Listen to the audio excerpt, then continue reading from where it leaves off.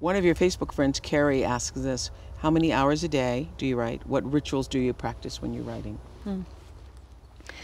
Well, when I'm working on a book, I disappear into my study and I'm there all day long.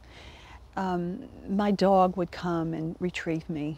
You know, my husband would send the dog in, Lily, my dog, to get me. And she would bring a toy in and drop it at my feet and look at me. It's like, that means enough already. Yeah. It's 6 o'clock, it's 7 o'clock, everybody's closed down.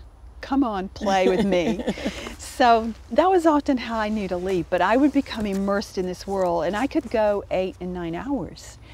But I think as far as the timing goes, it's, you know, it felt like an hour to me. Melissa from Tennessee asks or says, all my life I've dabbled in writing, but often encounter writer's block.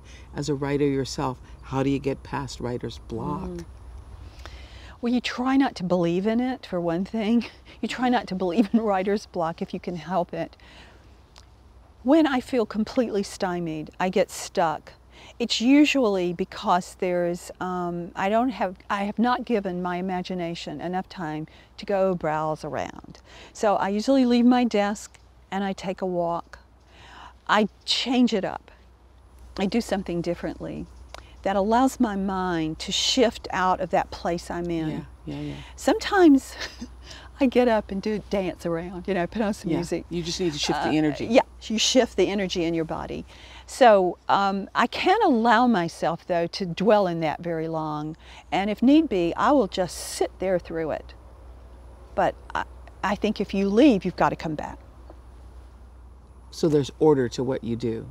Very much so. Yeah. Same time every day you go into that room? Yes, pretty much every day. I take my walk.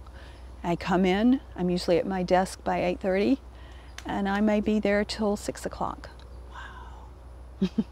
That's when I'm working on a book. Now, when I finish the book, I will go lie down for about a year. Are you in the laying down part right now?